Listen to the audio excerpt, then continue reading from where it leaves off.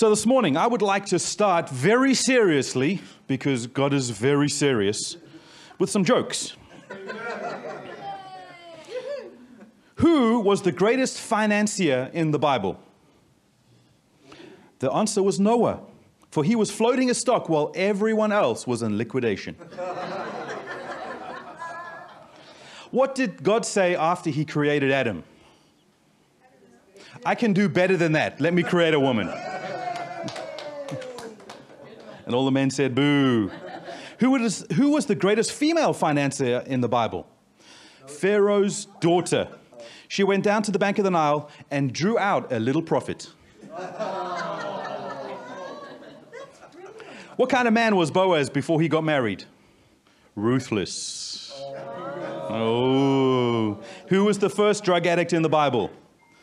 Nebuchadnezzar. He was on grass for 7 years. Still my druggies out there. Woohoo, someone said. We won't say anything, Terence. Well, this morning, I really want to continue on the series that we've been preaching on, which is Redemption's Symphony. Redemption's Symphony. We've been looking at the covenants of the Bible, and we have split them up into, we're going to talk about 8 major covenants, but there are many covenants in the Bible. And I wanted to ask a question this morning, because this is something I've been meditating on, is if you remove the covenants in the Bible, if you just took them out of the story, what would be left to know about God? Think about it. What do you know about God that isn't through a covenant?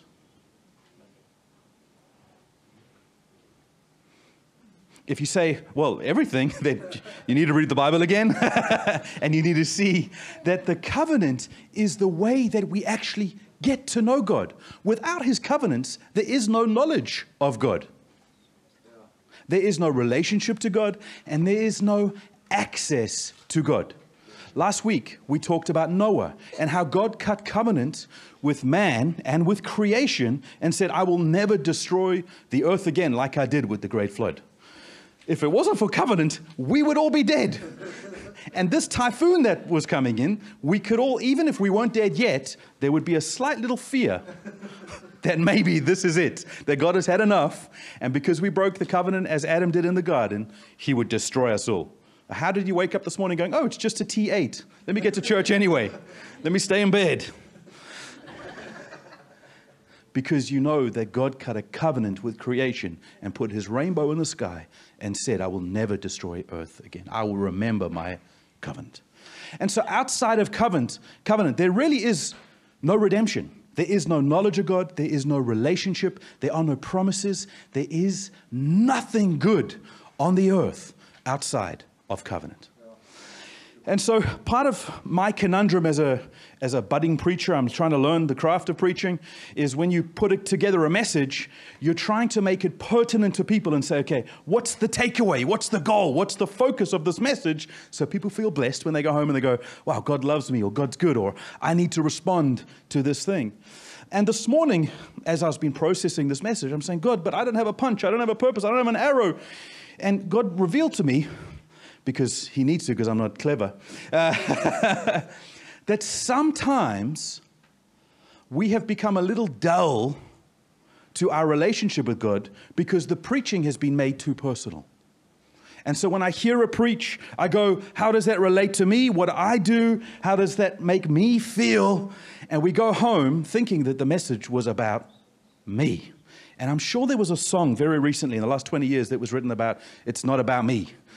I'm sure. Sing it. Yeah, just sing it for us, Shay. It's not about me. Okay. But most Christians think that it's all about me. The best thing you can do to make it all about you and look at how God relates to you is to look at covenant. Because covenant really, at its foundation, is not about you at all.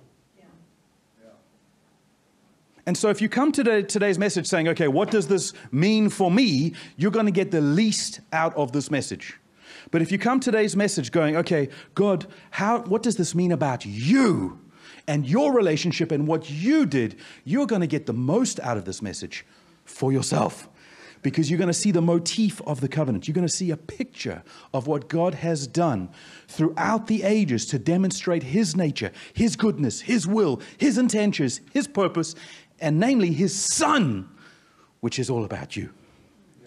But if you look at it and going, what's in it for me? How does this relate to me? You're going to miss out on the Son. And then it's going to mean very little to you.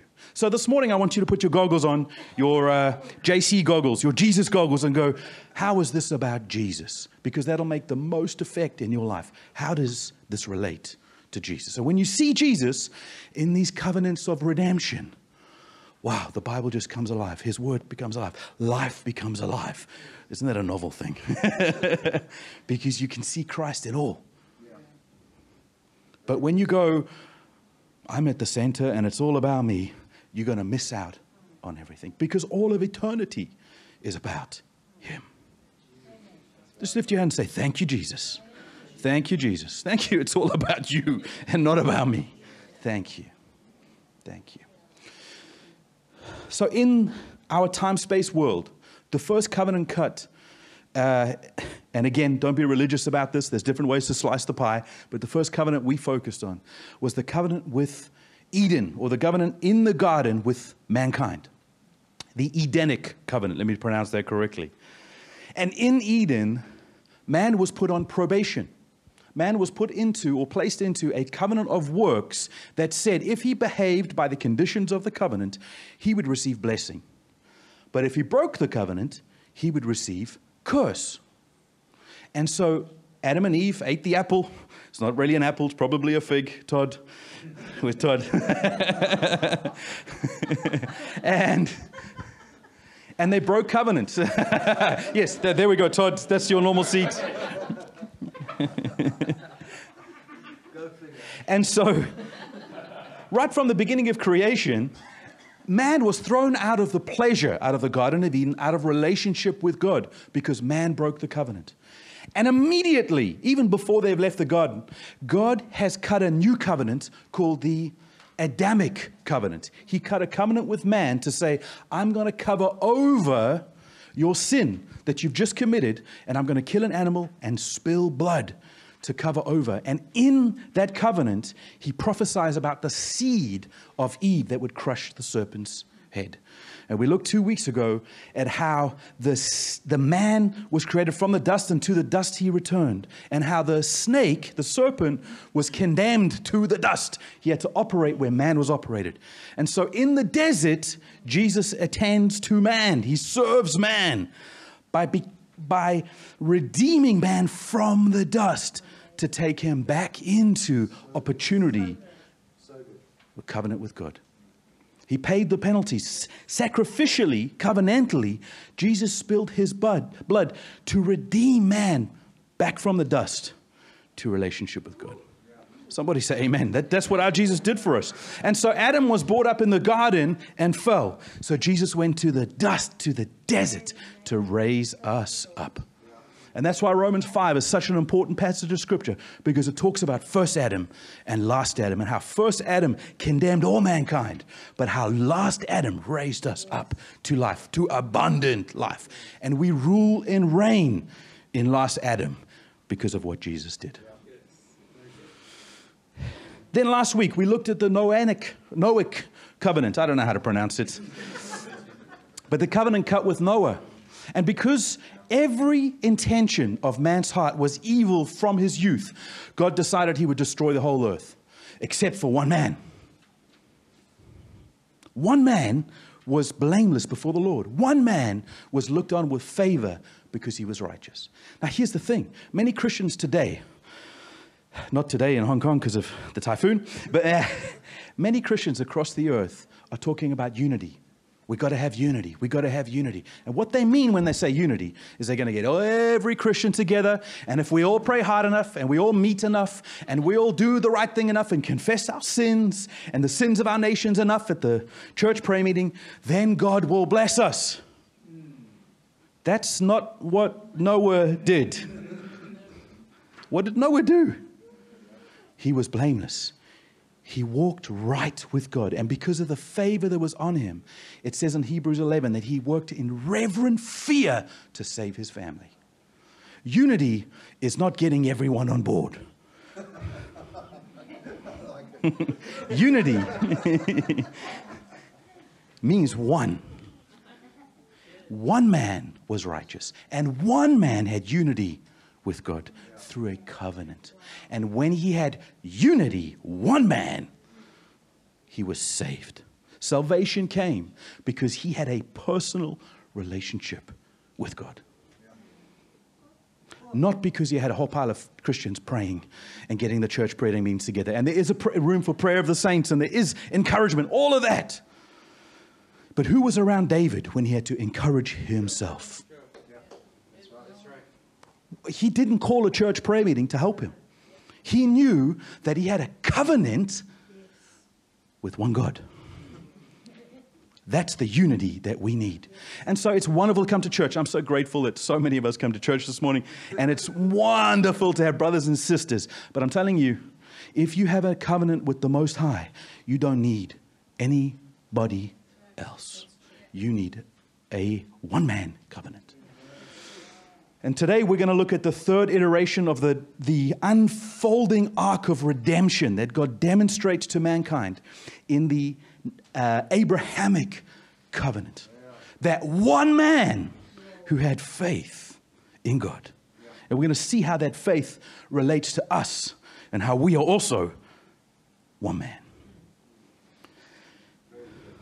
So Abraham, it seems, there's not much writing before this, but it seems that Abraham is just a random guy in the middle of nowhere. I don't know if God chose him for a particular reason. I don't know if there was a quality about him that God liked.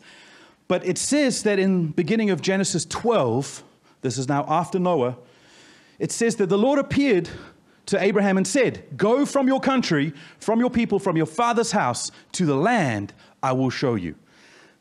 Was Abraham a good guy? Was it a bad guy? It seems to me it makes no difference. What does make a difference is that God favored him and God chose him. And because he then calls him out of the place that he was, out of his father's house, just because of the motif, think to Gideon. When Gideon was called, "You mighty warrior," because he saw the covenants that were cut with his forefathers, namely Abraham, what is the first thing that Gideon has to do?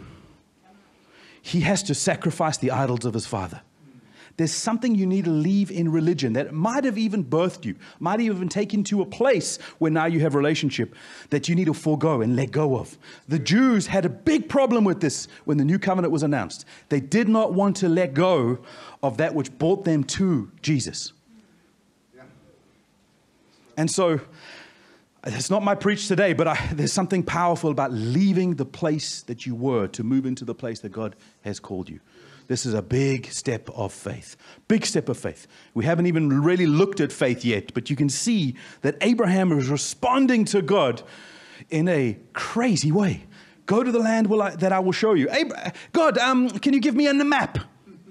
Can you show me how to get there? What is it must I do? What are the terms and conditions? What's this going to cost me? Nothing is written. He just says, I want you to leave and I want you to go. Something about the new covenant that means you have to leave some stuff to enter into what God's called you to do.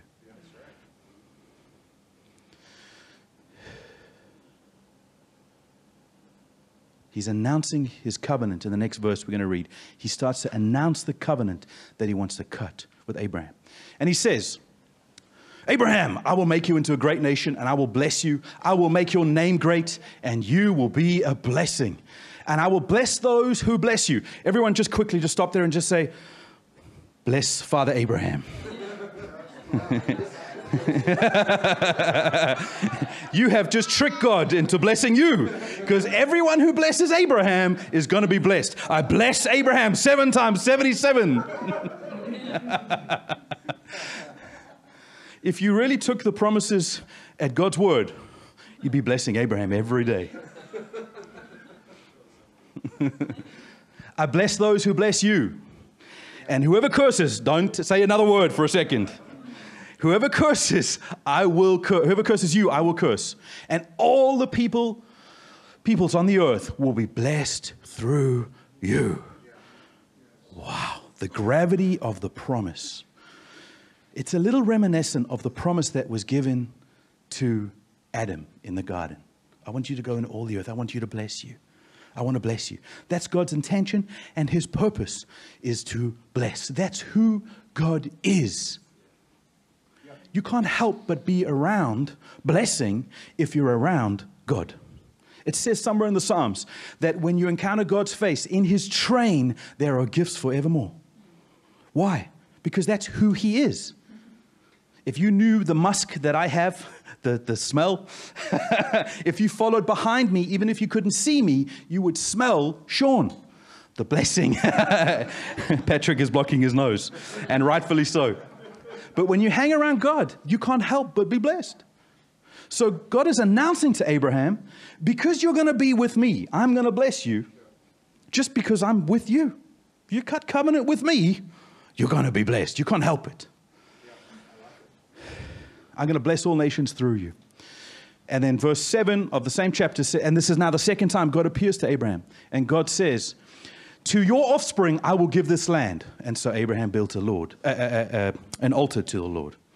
So I'm going to look at those three. There's three dimensions of the blessing that God is about to announce. I want to say to you this. There are 7 times, I had to count them myself. There's no Google, unfortunately, on how many times God appeared to Abraham. So in my count, so it's susceptible to huge error because I'm not good at counting. It looks like to me that there are 7 times that God speaks to Abraham about covenant. 7 times. And in this unfolding revelation of the covenant that Abraham is entering into, there are announcements, there are activations, there are ratifications, there are confirmations, there's the actual cutting of the covenant, there's a sign of the covenant, and then there's promises based on that covenant and oaths. If you don't believe me, go and read the Bible. Go and read Genesis 12, 13, 14, in particular 12, 15, 17, and 22. Can you guys remember that? 12, 15, 17, 22. And you will see the unfolding revelation of the covenant that God is cutting with Abraham. And in this covenant, in the first 3 verses we've got here, 4 verses, there are 3 dimensions of this unfolding covenant. The first dimension is the dimension of land. He says, and I'm going to give your offspring this land. Everyone say land. Second dimension is the dimension of blessing. I'm going to bless you. I'm going to bless all those who bless you and curse all. There's a blessing that comes from the covenant that Abraham is cutting with God. And the third dimension is, any guesses? Seed. Seed. If you know Galatians 3, you know what the seed is. So God is going to cut a covenant in which the promises and the benefits of the covenants are land, seed, and blessing. Everyone say land, seed, blessing. Land, seed, blessing. Good job, Samuel. Land, seed, and blessing.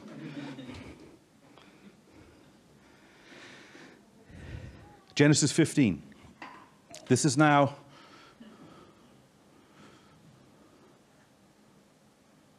the next iteration of the covenant that God is cutting with Abraham. Believe me, we are going somewhere this morning about faith. Believe me. After this, the word of the Lord came to Abraham in a vision. After this. What is the this? Well, if that's Genesis 15, Genesis 14 is before this. And what happens in Genesis 14 is something absolutely phenomenal. I wish I could take 3 hours and just preach on just Genesis 14, but I'm going to give you the gist. Lot is Abraham's nephew. And Lot is given an option of what part of the land he wants to go to, because there was so much blessing on Abraham that it overflowed to Lot. Lot did not have a covenant announced to him of how he would relate to God and how God would bless him and give him land. But because of the covenant that was on Abraham, it just abundantly overflowed. That's why the company that you work for, the school that you work for, the boss that you work for should be blessed. Because they have a relationship? No, because you have a relationship with the Most High. And there should be an abundance on you that favors them. It was the very same abundance that was on Joseph when he went into Egypt and he was promoted. Even when he was in prison, he was promoted because of the blessing that was on his life. And so Lot is blessed, and the shepherds between Lot and Abraham start to conflict and fight. And so Abraham, to solve the problem, says, Lot, you have the choice of whether you want to go left or right. And Lot chooses what looks to be the most abundant land. And Abraham says, you go that way, I'll go this way. Because Lot didn't have a covenant relationship with God, when he left Abraham's side and he left the blessing that was on Abraham, he ended up in a whole pile of trouble, even though he was in a well-watered land. Think about Eden. And in that land, he was living in the towns of Sodom and Gomorrah. Do you know what happens in Sodom and Gomorrah? We're going to read we're going to focus on some things in a second. And so he's in this place where great evil is happening. Great sin, so much sin that in Genesis 18, God says, I've heard the cries, and I'm going to go and check out Sodom, because if it's really as bad as people are saying it is, I'm going to destroy the whole place. And he does. And so, but this is where Lot has made his home. But Abraham goes to the Negev. He goes to the desert. Very Jesus-esque. Can you see, as you unfold the covenants, you can see similarities. You can see the picture being painted. That's why God makes rivers flow in the desert. And so Lot ends up in these towns. And these towns rebel against their masters. And the 4 kings that are over the 5 kings in the valley, in this well-watered plain, come out to battle. And they beat the rebels.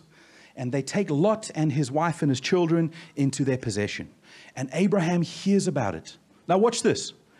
Because the blessing is so great on Abraham, he is prepared to deal with the issue. And so he has 318 trained men in his household ready to go back and fight these kings who have just won a battle, by the way, against 5 kings. 4 kings have won. And Abraham's just got 318 trained men. But because he's ready, he goes and rescues Lot back. And what happens in that valley when he comes back from battle is that the king of Sodom comes out to meet him. And the king of Sodom says, Abraham, you're so great, you're so wonderful, thank you, you take all the share. And Abraham says, I will not take anything from this except what my men have already eaten and the share that belongs to other people. I will never take anything from you because I never want anyone to say that man made me rich. Wow. How can Abraham say that? Because Abraham had a covenant. And he didn't want man getting the credit for what God was doing in his life. And so he did not partake in what was rightfully, in an earthly sense, what was rightfully his, he did not partake.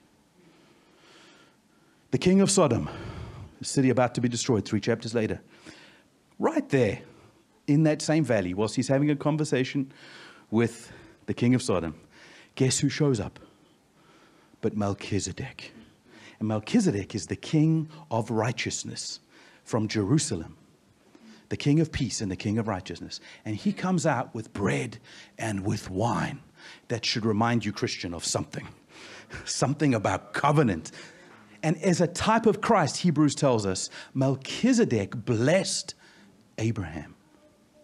Now think about this. At the very same moment, in the very same value, in the very same conversation, there Abraham is talking to the king of Sodom and the king of Jerusalem, Melchizedek. At the very same time. I want to tell you, Christian, there are always going to be opportunities when it looks like your greatest blessing has come along. You take everything that God's going to ask you to choose him over the stuff. Because Abraham won that battle, it was his stuff, and he rejected it for the sake of the covenant. There's always an opportunity to rely on something that man can do, what you can do, your performance, your effort, your skill, your reading of the Bible, your hard work, or rely on what God's able to do and receive blessing because he blesses you, not because you earn it or because you deserve it. That's going to feed into later. But I want you to see that Abraham had the choice to rely on man or rely on God. And he chose God. That is a great man of faith.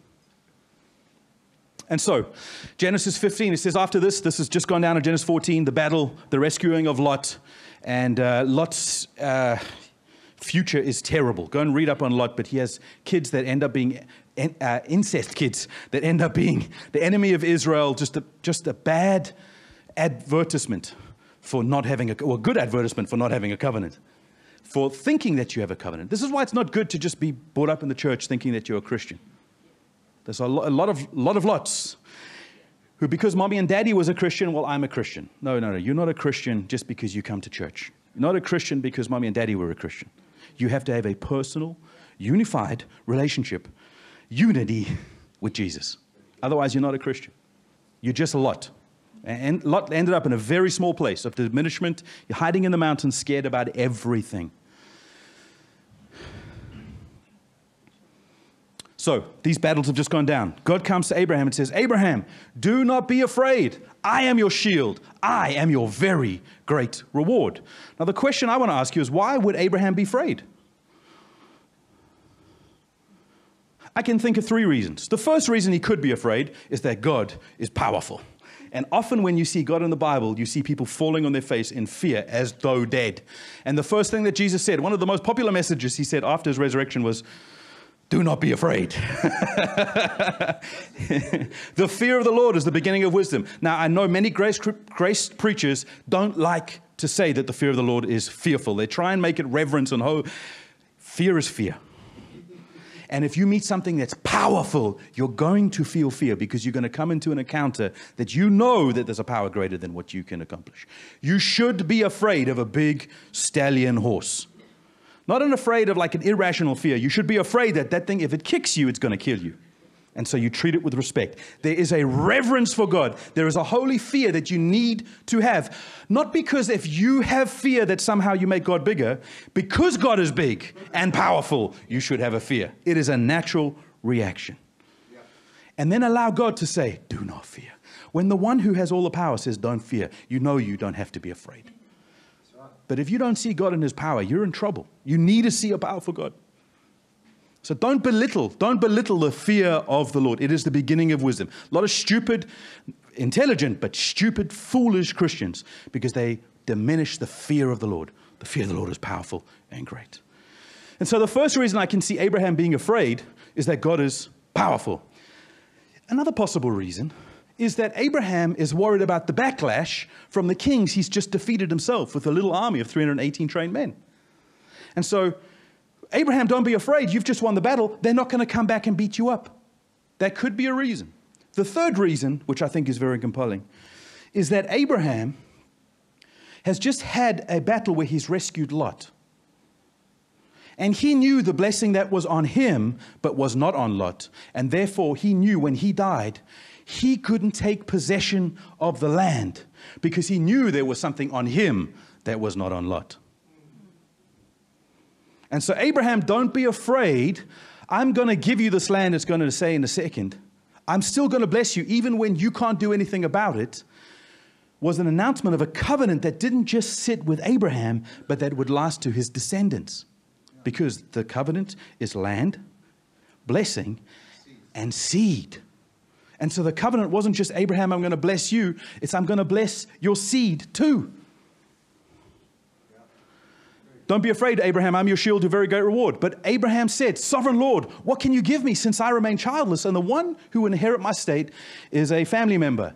And Abraham said, you have given me no children, so a servant of my household will be my heir. A servant will never inherit the blessing. Galatians 4, Galatians 5 talks about the slave woman's child, Ishmael, not being able to capacitate the blessing. And Sarah says to Abraham, throw the slave woman's child out, for he will never share in the inheritance of the son born of the free woman. And so Abraham knew that if it's just some other person, some servant of my household, it couldn't sustain the blessing. I need someone of my own seed to sustain the blessing. Then the word of the Lord came to him and said, this man will not be your heir, and a son who is your own flesh and blood will be your heir. Whoa. Abraham knew, if I'm going to sustain the blessing, it's going to be someone who's under the same blessing as me. It can't be leveraged to something else, someone else. The slave woman's son will never share in the inheritance. He took him outside and said, look up at the sky and count the stars. God took Abraham outside and said, look up at the sky and count the stars. Now, this is very interesting. Up until now, when he announced the blessing to Abraham, he said, let's go to Genesis 13, verse 16.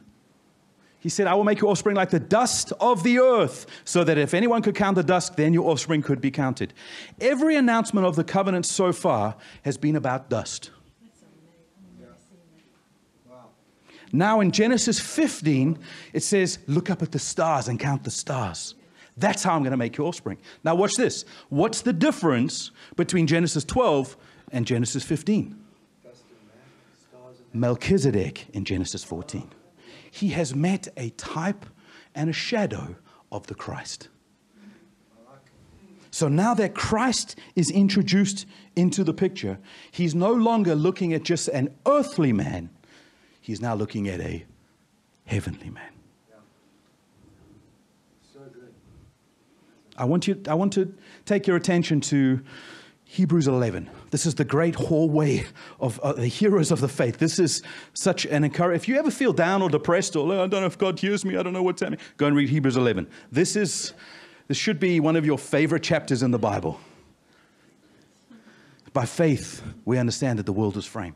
Faith is the substance of things hoped for, the evidence of things not yet seen. By faith, we understand that Abel, when he offered a sacrifice, was considered with favor compared to Cain's. And by faith, his blood still cries out. By faith, Noah worked in reverent fear and saved his whole family. And so just 8 verses in, talking about Abraham, says, by faith, Abraham, when called to go to a place he would later receive as inheritance, obeyed and went, even though he did not know where he was going. Don't let information stop you from going where God called you to go. By faith, he made his home in the promised land like a stranger in a foreign country. He lived in tents, as did Isaac and Jacob. How many here live in tents? You're not nomadic. You live in bricks and mortar. You live in something permanent. Abraham, when he went to that land, he lived in a tent because it was not permanent. Remember, dust is of the earth, heaven. Stars are of heaven. And so when he's wandering around the dust, he's still living in a tent. It's a temporary and not a permanent house. He says, by faith, he made his home in the promised land like a stranger in a foreign country. He lived in tents, as did the continuation of the covenant, who was heirs of the same promise. For he was looking forward to the city with foundations, whose architect and builder is God. And by faith, let's just read. I love this. I'm making a point. I'll come back to it. I just like reading scripture. And by faith, even Sarah, who was past childbearing age, was enabled to bear children because she considered him faithful who had made the promise. And so from this one man, and he is good as dead, one man, unity. Please, let's have unity back in the church. Let's have one man. and he is good as dead. Which really it's not unity, it's like noity. Because the one man was dead. He came descendants as numerous as the stars in the sky and as countless as the sand of the seashore. All these people were still living by faith when they died. They did not receive the things promised. They only saw them and welcomed them from a distance, admitting that they were foreigners and strangers on earth. And it's talking about a lot of people of faith. And saying they only saw at a distance what was coming. But when they died in faith because they believed him who was faithful, who made the promise. See, people who say such things show that they are looking for a country of their own. Abraham wasn't in a country of his own because he lived in a tent. They're looking for a country whose architect and builder is God, whose foundations are from him. If they had been thinking of the country they had left, they would have had an opportunity to return. Instead, they were looking for a better country. Hebrews is all about the old and the new covenant, a better covenant built on better promises with a better mediator and a better sacrifice and blood that speaks a better word than the blood of Abel. Instead, they were longing for a better country, a heavenly one. Therefore, God is not ashamed to be called their God, for He has prepared a city for them. Abraham did not prepare a city. In fact, when he went to the land that he was being given, he didn't build a thing. He had a tent that he moved around. Because he was looking forward to a heavenly country. I wonder why Genesis 14 is so powerful. Because he saw someone that was a type and shadow of a heavenly man. Verse 39. Talking about all these heroes of the faith, it says they were all commended for their faith, yet none of them had received what had been promised. That means Isaac wasn't the fulfillment of the promise to Abraham, because Isaac also had the same covenant confirmed to him. And so did his child, Jacob. So these are our patriarchs. Let me get there in a second. These were the Jewish patriarchs. These were the heads of the family. If the fulfillment was Isaac, then Isaac wouldn't have received the same promise. And yet he did. So when it talks about Abraham's seed, it's not talking primarily about Isaac, although he was a dimension. He was a sign and a shadow of the thing that was coming. And so they're all commended for their faith. None of them received what had been promised. Since God had planned something better for us, so that only together with us would they be made perfect. That means the fulfillment of the promise has now come into play 2,000 years after Abraham. 1,976 years after Abraham did Jesus cut covenant. And the promise is fulfilled in him, the seed of Abraham. And so under that old system, and there's many covenants in that old picture, everything is looking forward to the seed to whom the promise had referred. Everything's looking forward. From the moment that Jesus cuts covenant on the cross, everything looks back to the cross. And so only together with us did all of those people who are looking forward, only together with us, because now Christ has been made manifest, are the promises fulfilled in God. Now remember, the difference between looking at the dust and looking at the stars in heaven is Melchizedek, the type and shadow of Christ. That's the difference. When we move back from dust to be elevated back in last Adam to a heavenly country, a heavenly land. Do you know that not in Hong Kong, because we have so much light, we have concrete foundations and lights, and when you look up in the heavens, you can't see much here. But if you go out in the middle of a desert, Bonnie and I a couple years ago were in the Moab desert, and when you look up with no light pollution, you're out in the country like Abraham was, in a tent that when I tried to set up one night, it was 9 or 10 o'clock at night, the light was going down, couldn't see, mozzies everywhere. We were 2 meters away from the Colorado River. And we get the car, we put the lights on to shine it on the place we're going to set up the tent. And there's a little bit of dew on the grass. And a gust of wind picks up the tent and starts to blow it into the Colorado River. To Bonnie's delight, she is hearing me recount the story. And because of the little bit of dew, as I try to run and catch the tent, I slip over and I smack myself very, very hard. I caught the tent. But I can remember very clearly being in the open skies. There's no clouds in the desert for the most part. And there's no light pollution. And you'd look up and it's just white. And what they say is the Milky Way, when you look it up with the clearest of night skies, it looks like a cloud. Because the stars, you can't count the stars, not because you don't have the time, but because it all amalgamates into something that looks like a cloud. What is Abraham looking but a cloud? Next verse. Therefore, since we are surrounded by such a great cloud of witnesses, the heavenly man came and provided a promise that said, I'm going to elevate you like first Adam from the dust back up to the clouds. Wow. And so when he's speaking to Abraham, he's saying, Abraham, I'm going to bless you. I'm not going to bless you, though, just in the dust. I'm going to take you back up to the clouds. That's why when he saw Melchizedek, God could speak to him in a new dimension. And so when Abraham believed the promise, he didn't believe because it was a small promise. He believed because it was an impossible promise. And it can only be a heavenly man who could answer it. Wow. We're going to read in a second that the gospel was preached and advanced to Abraham. And Abraham believed the gospel. Our father of faith. Powerful. You can't just read these scriptures and go, oh, well, this was here and this thing. These are power. These are the promises that you and I are plugged into. A heavenly promise. So when you read the promises to Abraham, the land, the seed, and the blessing, the land isn't talking, it is talking about Israel, the physical Palestinian covenant, they call it. It is talking about Israel, but it's also talking about heaven. So only together with us, the great cloud of witnesses, that one heavenly man who we placed in, do the promises get fulfilled. Isn't that powerful? Abraham saw that.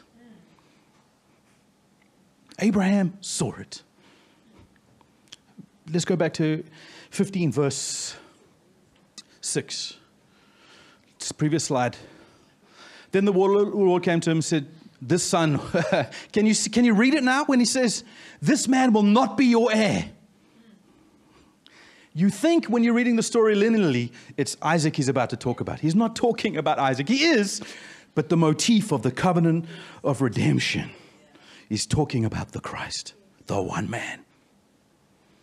But a son who is your own flesh and blood will be your heir.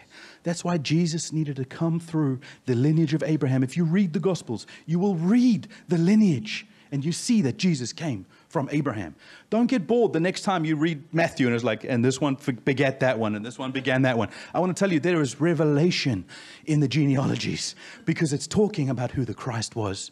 And it is a fulfillment of the promise made to Abraham. He took him outside, said, look at the stars. If you can count them, then that's how much blessing I'm going to bless you with. So shall your offspring be. Watch this. I think this is probably, as man's response to God, this is the most powerful verse in the Bible. This is the foundation of Christianity. This is the foundation of what takes us out of this earthly world and puts us in a heavenly country, in the land that God called us to be. This is the fulfillment of the blessing in Christ. And this is directly referring to the seed. This is the Abrahamic covenant right now. This is your response and my response to the Abrahamic covenant. Abraham believed. Everyone say, Abraham believed. If you miss those two words, you miss the new covenant.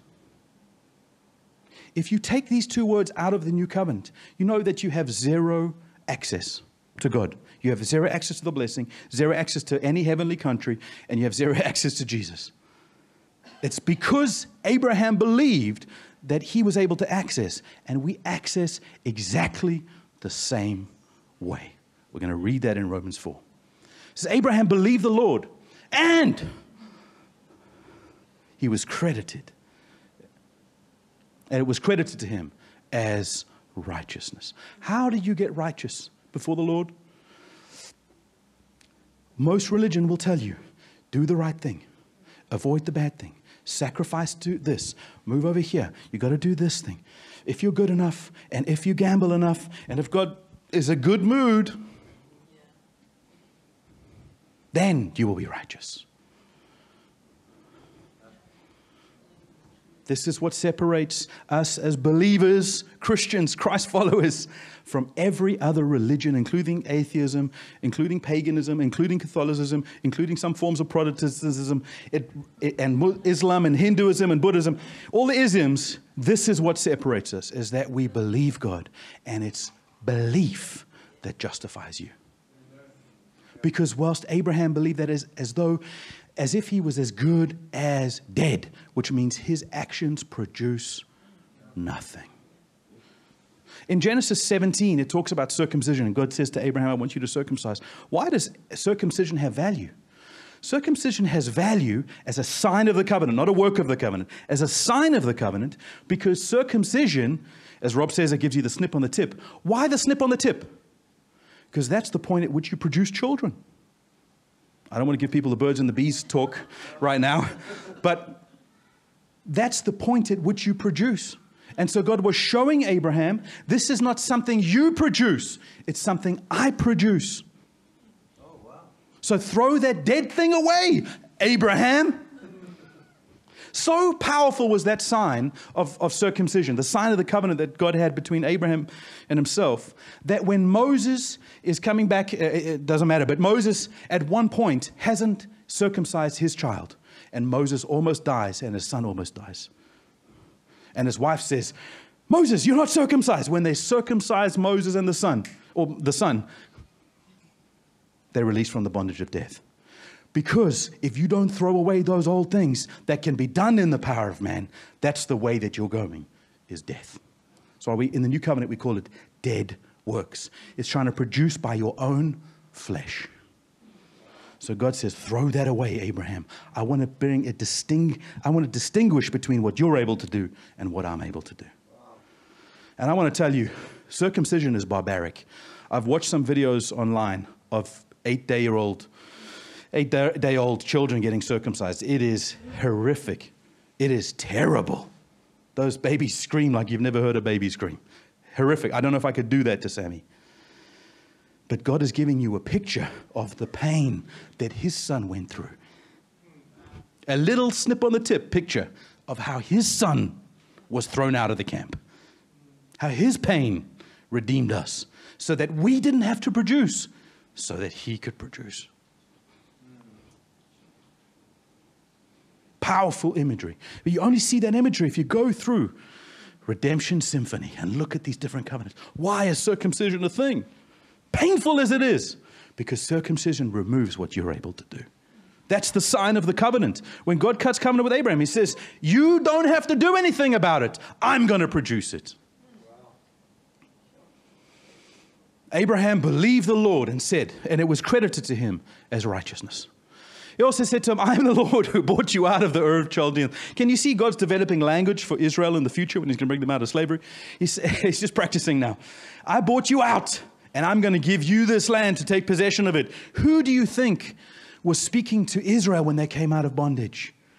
But the same man who brought Abraham out of Babylon. When they heard that from the Lord, they must have heard, wow, we are Abraham's children. If he delivered Abraham, he's going to deliver us. Isn't that powerful? Yeah. The same prayer that Mary prays in Luke 1 is, God, you have been merciful to your servant. And you have remembered the covenant that you cut with Abraham.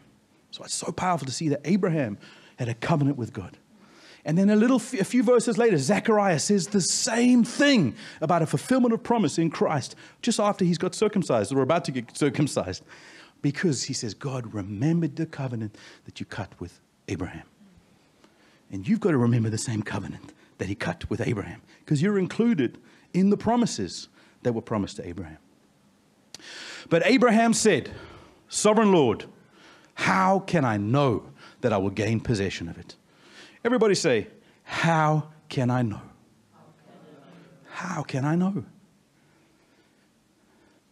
Notice Abraham has already said, I believe you, God. And he has already counted righteous. And now Abraham says, how can I be sure? How can I be sure that I can take possession of it? Do you know why he's asking that question? Because he knows he's not going to be around forever. He was sure. But just like Lot lost out and couldn't produce and was all about Sodom and Gomorrah rather than the desert where God had called Abraham, he himself was walking in the blessing, but he wasn't sure that his descendants would be able to walk in that same blessing. So he says to God, I need to be sure. I believe you, and I am righteous, but how can I be sure that my descendants will walk in that same blessing? Notice God's response is not ridicule. How dare you ask me a question? I'm the Lord. You are just the clay. I'll have mercy on who I have. He doesn't react. He's not negative. God is so eager to answer the question of how he's going to bring his descendants into the promised land. You know, that's why we call it the promised land, because it was promised to Abraham. How can I take possession of it? But Abraham said, God, how can I know that I will gain possession of it? So the Lord said to him, bring me a heifer, bring me a goat. Can you get me bring me a ram, each 3 years old, and a dove and a pigeon. Give me some animals. Abraham brought all these to God. Now, I don't have a ram, and I don't have a lamb, and I don't have a goat and a sheep and a cow and a chicken and a dove. But what I do have is a little tiger from Sammy. Don't tell Sammy I'm doing this. He'll be upset. We're going to replace it before he finds out. If he finds this out, he's going to have emotional damage for the rest of his life. Sammy, to the future Sammy, I'm sorry. How can I know that what you said is going to happen to my descendants, Lord? So God says, bring me some animals. Very, very reminiscent of what happened in the garden. Exactly the same process that happened with Noah. Now is going to play out with Abraham. In fact, Adam's son, Abel, sacrificed a lamb. Do you know that? Why a lamb? There's no precedent or pattern on the earth to sacrifice a lamb. And why is a lamb better than the veggies that Cain was offering? Why is that superior? Why did that earn God's favor? I want to suggest to you that because Abel was looking into an eternal realm, and he saw the lamb. Oh man, I really don't want to get emotional. But it's really hard not to get emotional when you talk about the lamb that was slain before the foundation of the earth. And so when Abel looked into the eternal realm, not the temporal realm that he could produce by his own effort, like Cain did, but the eternal realm, he took a lamb and sacrificed it. And that's why it was looked upon with favor, because he was looking at a covenant that God cut before the foundation of the earth, before Adam, before Noah, before Abraham.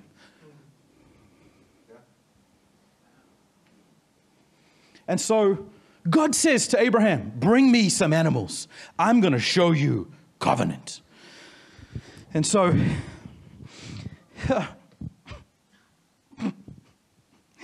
it's not about a tiger.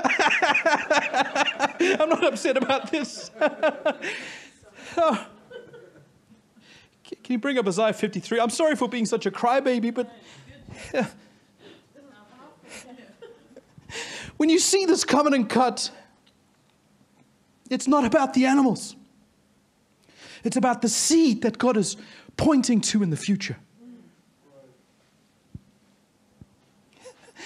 Isaiah 53 talks about the suffering servant, that though he was a son, he learned obedience from what he suffered. Not because he did anything wrong.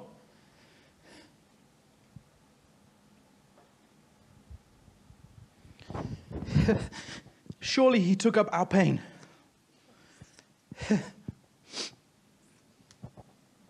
Surely we considered him punished by God. Stricken, afflicted.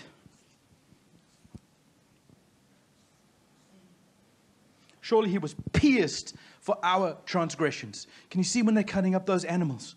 The brutality of having to cut through hide and skin and blood and guts and flesh and bone. Surely he was pierced for our transgressions. He was crushed. Think about this. If you're trying to cut through a fluffy animal, it's just a little bit of fluff, just for YouTube demonetization. But if you ever cut up a chicken, you have to crush bone. Surely he was crushed for our iniquities. Where did Isaiah get the picture of the suffering servant from? He got it from covenant. Because what Abraham did, according to God's instruction, was he cut the animal in half. Can you imagine the imagery? Can you imagine the blood, the smell? He cuts the animal in half. Little Sammy's tiger.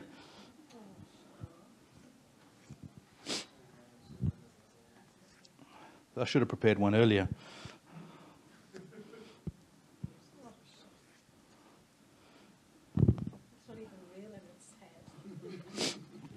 he takes one half of the animal, and he takes the other half of the animal, and he cuts covenant. You know the word covenant means to cut. That's why the sign of circumcision is the sign of the covenant, because it's cut. And that's why Jesus was pierced for our transgression. He was crushed for our iniquities. Surely the punishment that brought us peace was upon him, and his wounds healed us. Why? Because when God spoke to Abraham, let's go back to Genesis 15, he said, take the animals. Next slide. And Abraham cut them into two and arranged the halves opposite each other. And he chased away the birds. Why did he do that? Why did he cut them in half? Because the picture of covenant is this.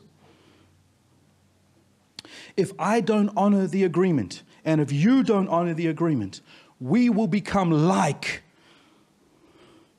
these animals we've just cut in two. It was a ceremony, more than a ceremony, but it was a ceremony and an agreement and a contract and a blood covenant that said, we will honor the agreement. And if you break the promise, if you break the conditions, you will become like this animal. And then you can read it. But as the sun was setting, Abraham fell into a deep sleep. This is unusual. This does not happen with cutting covenants. You do not fall into a deep sleep. It's an active thing where usually a king and a subject would walk through together. They would walk through the halves of the body and saying if either of them broke it, they would become like this animal. God's about to cut covenant with Abraham, and he puts Abraham to sleep and says, Abraham, I've got this one. And a fearful dread comes on him, and a darkness like a cloud comes on him. And God himself, as the furnace and the branding torch, or the torch, not the electric torch, but the fire torch, firebrand torch, God himself walks through the covenant and says, I will keep the promises of this covenant. And it's a foreshadow of the sacrifice that Jesus did on the cross for us. Because at the same time, there's a great darkness that falls on Jesus where he's on the cross. And Jesus is paying the penalty and he's absorbing all the wrath. What's the wrath of God? It's the wrath of breaking covenant. He's absorbing all of that for the sake of you and I. Because when we broke Adamic covenant, and there's a covenant of undergirding all of this, when we broke covenant with God, the penalties were that we had to be split open like these animals. So rather than Abraham walking through to take the penalties, God himself walks through to take the penalties. And on the cross, I do not understand this. I don't know if I can believe this, but on the cross, it sounds like heresy for what I'm about to say. I don't understand this. I don't know if I even agree with it. But to me, from covenantal language, it looks like God died. It looks like God was split in two, and he became the animal that was cut. I don't understand it. I don't want to believe that. But Isaiah 53 says he bore our sickness. He took the punishment that was on us, that brought us peace. He took it in our place, and he was split.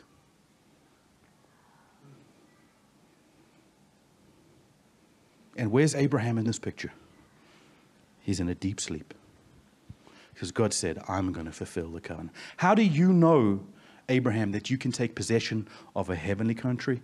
You know, because I will fulfill the promise by my own blood.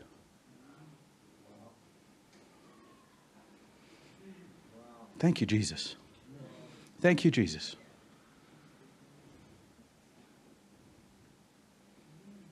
You know, in John 8, there's a big discussion about who Jesus is and what's the validity of his testimony. He's saying, you know, I am the Messiah. I'm the sent one. I'm the Lamb. John 1 says, John the Baptist saw him, said, behold, the Lamb of the world that takes away the sins of the earth. And they're discussing, what proof do you have, Jesus? And he says, Well, I know my Father. Everything I do, I was taught by my Father. I only speak what my Father tells me to speak. And they're going, well, we had Abraham. And he says to them something, the most powerful thing. He says, before Abraham was, I am. Before Abraham was, I am. Abraham wasn't opening the doorway for Jesus to be sacrificed later. Abraham was looking to the gospel. He was looking to what the sacrificial lamb did, and he was pointing to it. Abraham didn't open the door. Abraham accessed the door that Jesus had already opened to Abraham. That's why we call Abraham the father of faith. Just like my father was a teacher. He taught before I taught. When I started to teach because my father taught, I taught just the same way that he taught. Now, he's my father of teaching. He's my father of faith. But I have the same access, I have the same teaching, to use the analogy, that my father has. Our father Abraham is our father because he accessed first. And we are included in the promise to him. But we have exactly the same access because the saved covenant applies to us. We're gonna reach into that now. And there's a promise. Please read Genesis 15 in your own time. But there's an amazing promise and a prophecy of how Israel's going to go into bondage. But 400 years later, they're going to be delivered because of the covenant that God cut with Abraham. Everyone say, how can I know? How can I know? How can you know? How do you know? Because of a covenant that was cut. Beautiful. Just say, thank you, Jesus. Thank you, Jesus. Okay. I want to just... Thank you.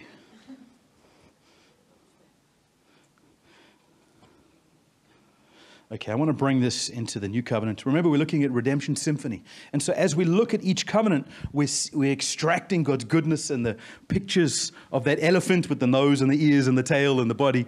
And if you just look at just one element, you're going to miss out on the picture of what the full elephant is.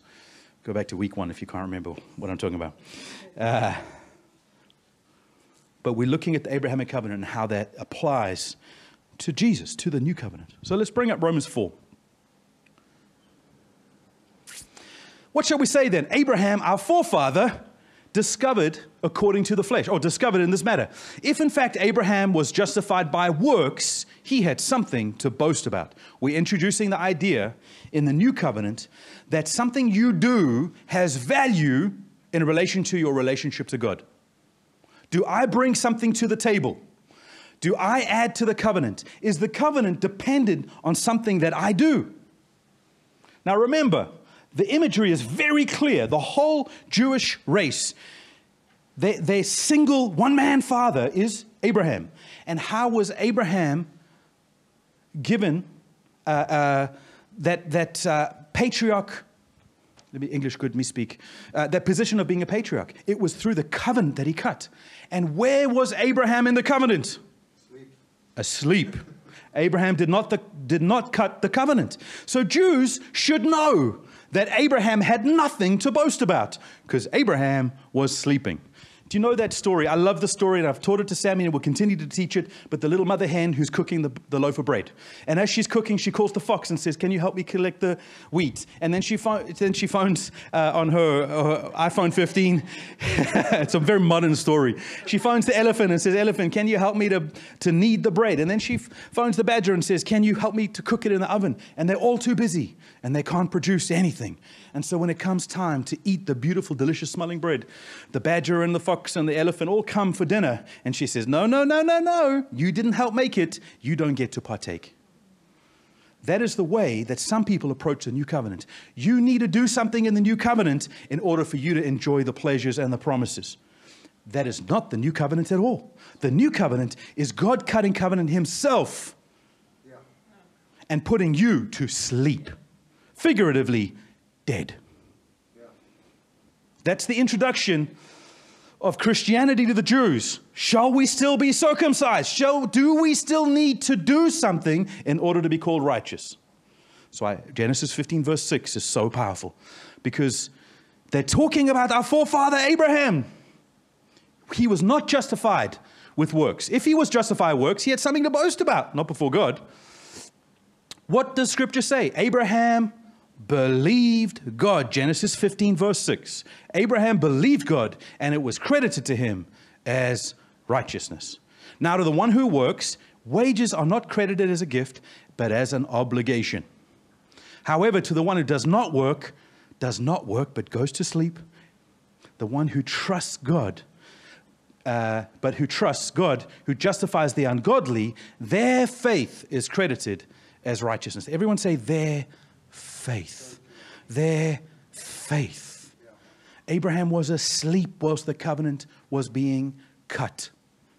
The covenant, he was not included in the deliverables on the covenant. He didn't have to bake the bread. He had to trust God to bake the bread. And when God baked the bread, God paid the penalty of the bread not being baked properly. Even though it wasn't his fault, it was man's fault. That's why it says, the one who does not work but trusts God who justifies the ungodly. That looks ungodly to me. That's the penalty of being ungodly. And he justifies. He pays the payment that's due, but he pays it himself. Their faith is credited as righteousness. You know, there are people, they're Christians, to this day, but in past times it was more popular than it is today. When they sin, they take a whip. What's it called? Self-flagellation. And they beat themselves as penance to pay for their sin. I wonder if they saw the lamb that was slain before the foundation of the earth, whether they would still beat themselves. I wonder if they saw Romans 4 to say that God is the one who justifies the ungodly. Would they still carry on? Because there's nothing you can do to justify yourself.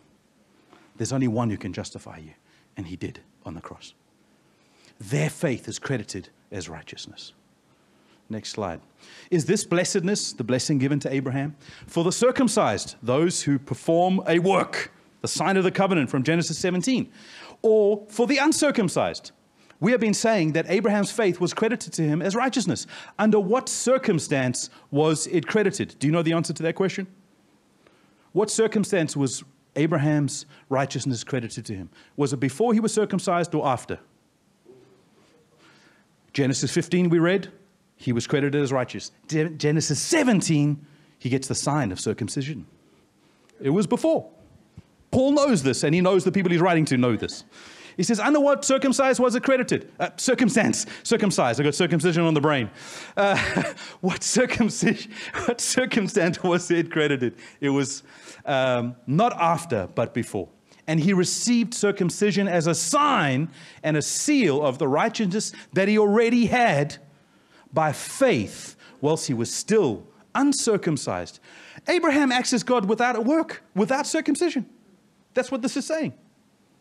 The forefather, our father of faith, he accessed without any work. So then, he is the father of all who believe. Abraham is your father, but have not been circumcised, in order that the righteousness might be credited to them. So Abraham is the father of the Gentiles, who access by faith.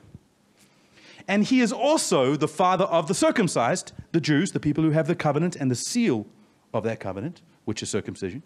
He's also the father of the circumcised, who are not only circumcised, notice this, it's not circumcision that gives you access, who are not only circumcised, but who follow in the footsteps of the faith that our father Abraham had before he was circumcised. Next slide, next verse. Therefore, the promise comes by faith, so that it may be by grace and may be guaranteed. That guarantee is because it's based on what God did whilst Abraham was asleep, not on what Abraham did. That it may be by grace and guaranteed to all Abraham's offspring. Guaranteed, guaranteed. How will I know that my descendants will take possession? Covenant. When you see guarantee, read the word I've covenanted, I've oathed, I've promised, I swore by myself, Hebrews 6.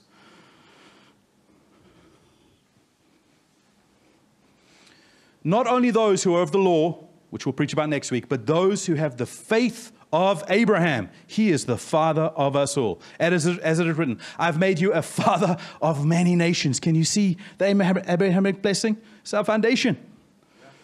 He is our father in the sight of God, in whom he believed, not worked, in whom he believed.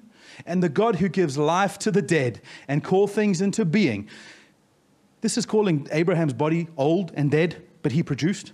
But it's also calling the Gentiles, those who had no relationship with God, who had no access by prophets and law and priesthoods and covenants. We were dead. That's very good. Yeah. But he, whilst he was uncircumcised, accessed. And you and I as Gentiles, accessed by that very same faith. That's why Abraham cannot be our father. The Jews were precious about Abraham being their father. Well, Abraham's our father too. We were adopted in to the family of God. Dead things and calls things alive as though they were not. Against all hope, Abraham in hope believed and so became the father of many nations. Just as it has been said, so shall your offspring be. Without weakening in his faith, he faced the fact that his body was as good as dead since he was about 100 years old. And that Sarah's womb was also dead. Yet he did not waver through unbelief. He did not waver through unbelief regarding the promise of God. How will I know that my descendants will take possession? Because God cut covenant, he didn't have to waver unbelief because it wasn't based. See, this is the thing. Some people turn faith into a work. I have to believe in order for it to happen. Belief is not a work. Belief is knowing that God has already done the work on your behalf, that you are now at rest. Regarding the promise of God, but was strengthened in his faith and gave glory to God, being fully persuaded that God had the power, that God had the power, that God had the power. He was dead, but God has the power to do what God promised. This is why it was credited to him as righteousness. The words it was credited to him were not written for him alone, but also for us. So he's the father in that he accessed first. But we access by that same faith that Abraham had. It was not written for him alone, but also for us, to whom God will credit righteousness. For us who believe in him, he is the sacrificial lamb. For us who believed in him, who raised Jesus our Lord from the dead. He was delivered over to death for our sins and raised to life for our justification. Therefore, since we have been justified through faith, because we rest whilst God cuts the covenant. Whilst we've been justified by faith, we have peace with God. Bring up Isaiah 53 again. Surely the punishment that brought us peace was upon him. The punishment that brought us peace was on him. Go back to Romans 5. Romans 5. Okay, yeah, it's good. Justified through faith. We have peace with God through our Lord Jesus Christ, through whom we have gained access by faith into his grace, in which we now stand, and we boast in the hope of the glory of God. Bless you, Abraham. Bless you, Abraham. Because through his lineage, we have become blessed. I want to read Galatians 3 for you, just a few verses. I think it's 8 verses or 10 verses. So Abraham believed God, and it was credited to him as righteousness. Understand then that those who have faith are the children of Abraham. Watch this. This is powerful. This is why you got to read the covenants. Scripture foresaw that God would justify the Gentiles by faith and announced the gospel in advance to Abraham. What's the gospel? Rest. I will cut the covenant. Between the Father and the Son and the Spirit, we will cut the covenant. It's called the covenant of redemption. Before the foundation of the earth. And when Abraham sees the covenant, he's seeing a dimension of something that already exists eternally. And so Abraham enters into an everlasting covenant, a covenant that has a beginning but will keep on lasting. But he's referencing a covenant that has no beginning and no end. The first covenant is not the Adamic or the Edenic covenant. The first covenant is the covenant of redemption that the Spirit and the Father and the Son cut before time began. It undergirds all of the other covenants. And so when you look at Redemption Symphony, you're looking at a covenant bring out a little picture, a little flavor, a little dimension of what God has provided before time began. Some people look at an old covenant God and a new covenant God and say, I like this God, but I don't like that God. He was grumpy before. No, God was redemptive before time began. God created man knowing what man would do. That's why the Lamb was slain before the foundation of the earth. Before you made a mistake, He already paid for it because the Lamb was slain before the foundation of the earth. How can the gospel announce it beforehand to Abraham that he would justify the Gentiles by faith? Because Abraham was looking at something eternal. Where is Moses and Elijah? When the three disciples come up to see Jesus, there is Moses and Elijah. And I believe that was all the same mountain, all three of them communing outside of the boundaries of time. And they had a little glimpse into the eternal realm where Moses and Elijah saw the glory of God. Because there's an eternal covenant. And they were longing to look into. And because they were such great men of faith, they had a little glimpse of Jesus. It says that Moses forego the riches of Pharaoh for the sake of Christ. He saw Christ, even from a distance. Do you know that Moses didn't enter into the promised land? Because only together with us, the Gentiles, would he be made complete in the great cloud of witnesses. A heavenly country.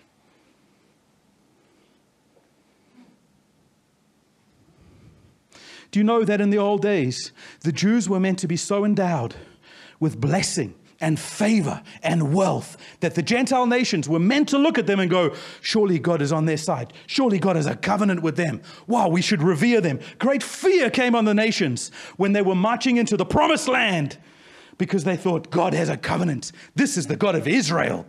Oh, be careful.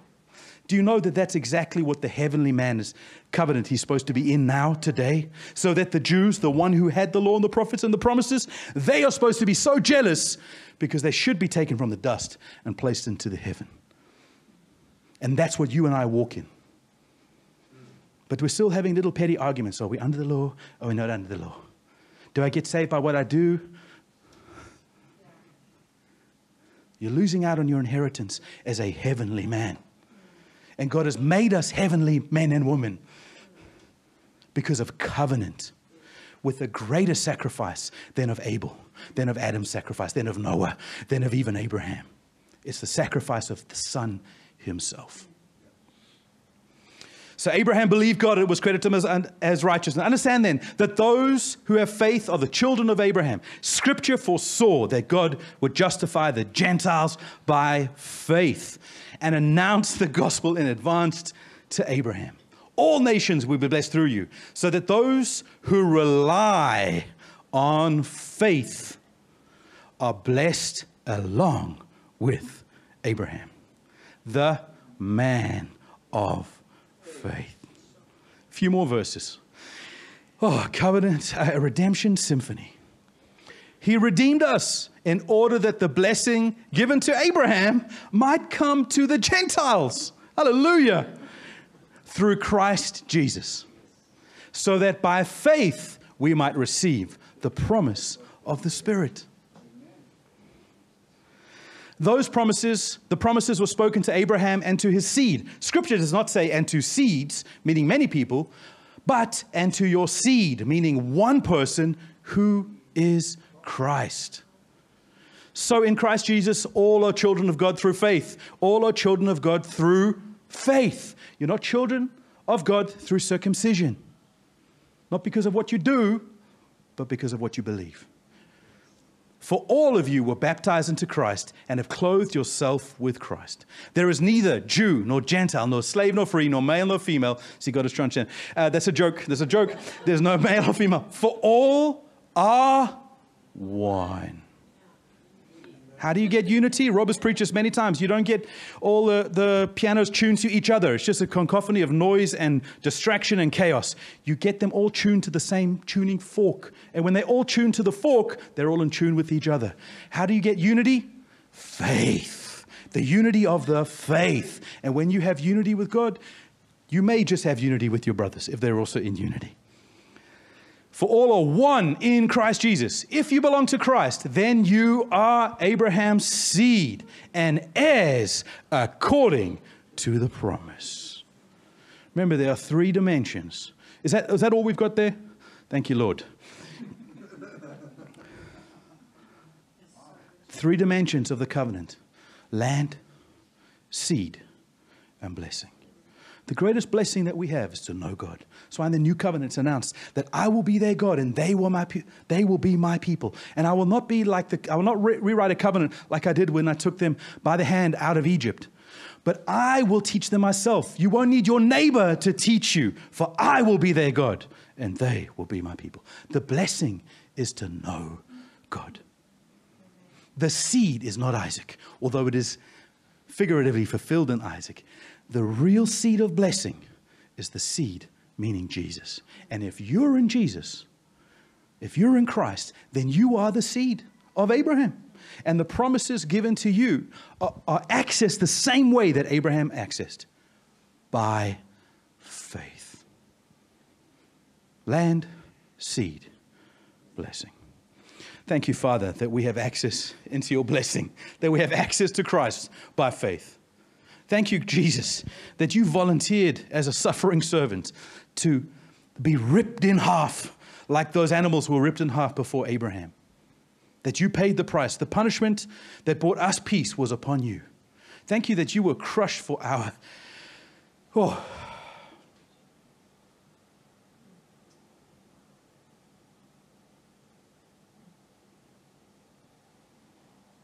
Thank you that you were crushed for us. Thank you that you were punished for us. Thank you that you justified us. We honor you, Jesus. For all eternity, we have the privilege of honoring you. And Lord, just like Abraham had the choice to be honored by what man could do with the king of Sodom, or reject that and rely on the picture of Christ, Melchizedek, alone, we do not rely on the law. We do not rely on our works. We do not rely on our ability to bring peace. That we receive the peace that you brought us. Thank you that we have access by faith into grace.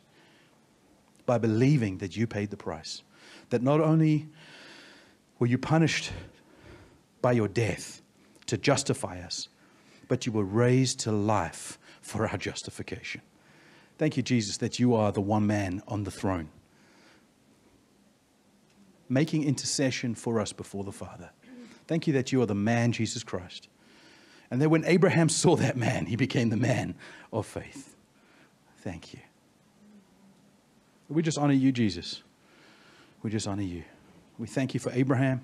We thank you for Adam. We thank you for Noah. We thank you for David, for Moses. But Father, most of all, we thank you for Jesus.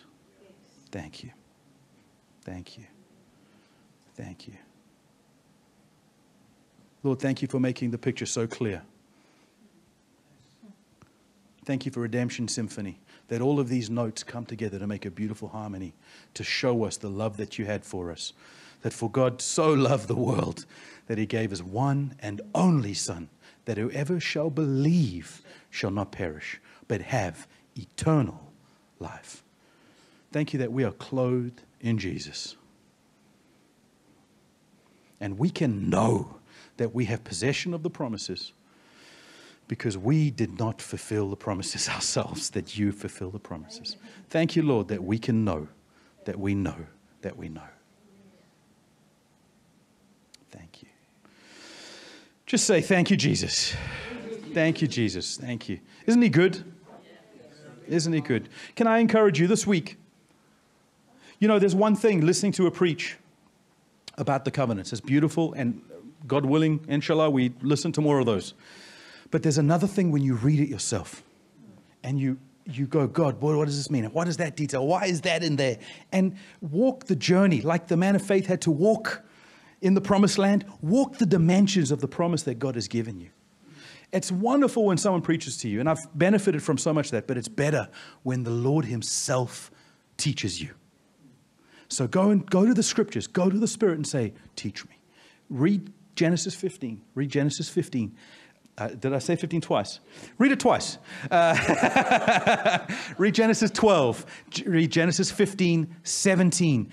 And 22 will knock your socks off. 22 is the most unbelievable picture of what God did for us. It's beautiful. Bless you, City Church. We love you. Make sure you get home safe.